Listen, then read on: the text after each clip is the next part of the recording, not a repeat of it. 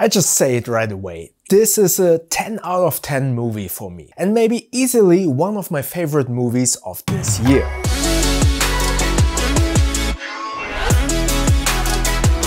So this is my very first movie review and I still need to experiment with the format. But let me give you some information about me to give you somewhat of a baseline for these reviews. I am a professional film editor, so I do look for good editing in movies and series. I enjoy entertaining movies and series and mostly don't like art house films or, let's say, straight out of life depressing drama stories, because I think the world has been somewhat depressing for the last few years. So I do enjoy action, sci-fi, fantasy, comic adaptations, thrillers, comedies. And now that I think of it, I like a lot of movies and series as long as they entertain me. So let's start with a somewhat spoiler-free synopsis. Tom Cruise, aka Maverick, is being tasked to train some young but very capable pilots for a seemingly impossible task. And obviously, it's not impossible for Maverick, which is why he is being tasked to train them.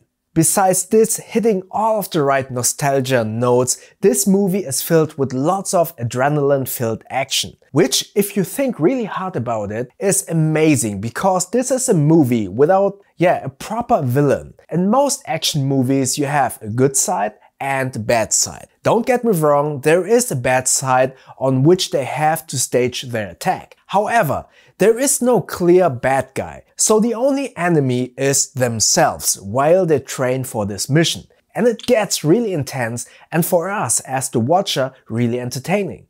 And yes, the movie is well written, directed and edited. But what makes this so highly entertaining is that the majority of the stunts and what is shot is real. All of the actors are inside of those jets and maneuvers are real. And yep, you basically just feel it. You see it in the faces of the actors. You see it in the lack of green screen. It is just amazing, especially since we are all bombarded with CGI and green screen shots in all of these movies today. This is what makes this movie so highly enjoyable for me. I love the capabilities of CGI and green screen. And there are so many good movies that execute CGI and green screen in such a natural and believable way. But then there are movies like Doctor Strange Multiverse, so Doctor Strange Part 2, where everything looks great, but due to the clarity and the way it was shot, the CGI felt very staged and not well integrated to my eyes. So having a movie like Top Gun, in which almost everything is the real deal, just makes watching it so much more enjoyable. That being said, realistic action is only the bonus. Good action without a story and good acting is bad as well. But Top Gun has an engaging story and all of the actors perform very well. Hangman, he was a little bit over the top, but it fitted well in the nostalgia feeling of the first Top Gun 80s movie. So overall, I love this movie and I give it a 10 out of 10. What did you think about this movie? Let me know in the comments below. And if you're like I am, coming from the 80s, what are your favorite 80s movies? Let all of us know in the comment section below. So what did you think about this very first movie review? I really love movies and I want to do this more. And if you like what I'm doing, be it on my first channel or on this channel, if you enjoy movies, if you enjoy series, let me know in the comment section below. And what kind of movies do you want me to review in the future? I have a couple of more reviews lined up, be it Thor. I just watched Love and Thunder, is it called that? Love and Thunder.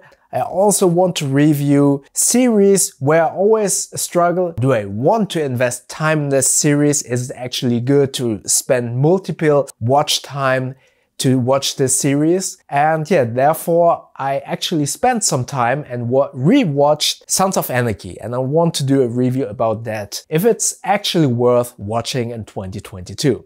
And that was about it. And if you like this, please subscribe to this channel and also check out my other channel where I do bag reviews, everyday carry and carry related items. Thank you very much and I see you in the next video.